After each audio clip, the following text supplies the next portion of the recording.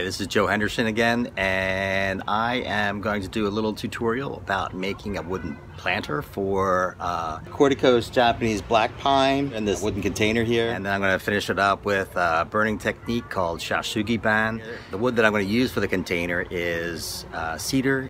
So one of the things that I want to show you is that I want to make this very simple and get it done quick. And so you can see I got a square, a tape measure, a driver, and a battery operated handsaw. So here we are ready for assembly. I did make one final detail, which I think is nice. It's kind of a, not at all like a dovetail, but kind of like a dovetail.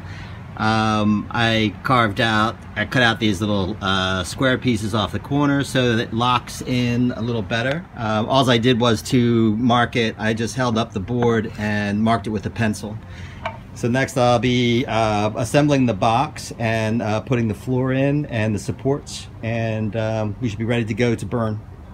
So as you can see here, I pre-drilled the holes for the screws that will go in. So our box is done. We've got a lot of space in the bottom for air space to percolate up into the tree roots, and so we got our bottom and we got our sides. And now we're gonna just take our little plumber's torch and start burning away. Whenever you're working with fire, it's always a good thing to have a fire extinguisher and use it if you have to.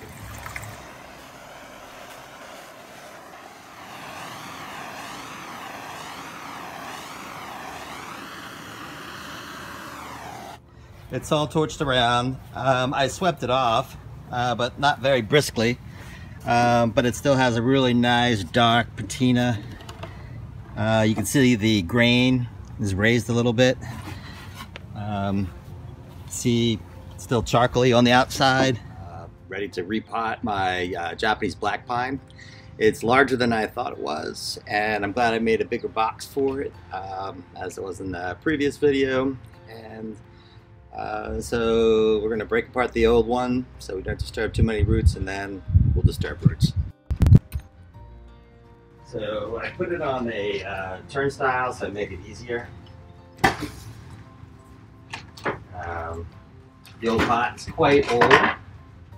I've left the imprint in, and we're going to try to just loosen up some of the roots if we can, but not do too much damage.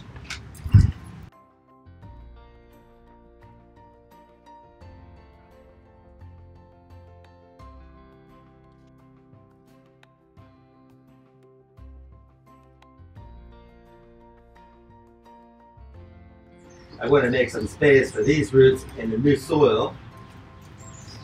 That's why I want to loosen up all this old stuff. And then clean up any damaged roots that I might have made.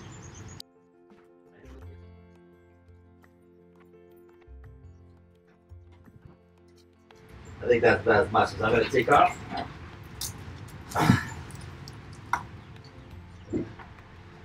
So this is our new box for it, new planting container. I'm gonna set this off to the side.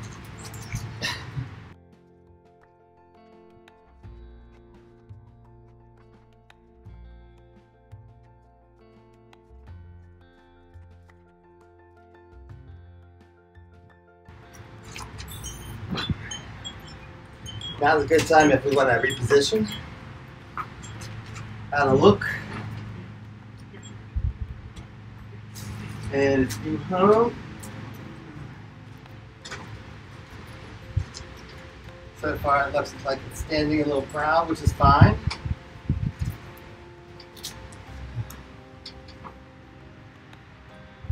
So let's move it off to the one side, and then we're going to backfill.